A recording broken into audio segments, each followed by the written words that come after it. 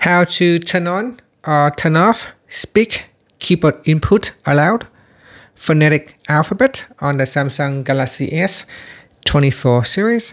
First, tap on the home button to go back to the home screen. Then swipe down at the top and tap on the settings icon. Next, in the settings page, we then scroll down and tap on General Management. Now go down and tap on Samsung keyboard settings. Next, scroll down and in here, tap on Swipe, Touch, and Feedback. Then tap on Speak Keyboard Input Aloud.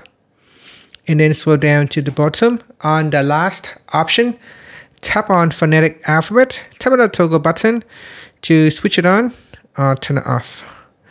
And it said here, when reading letters aloud, use the corresponding word from the phonetic alphabet instead of the letter name. So here, let's test it out.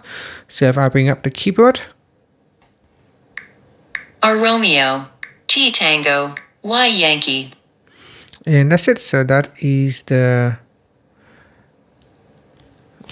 sorry, not that one.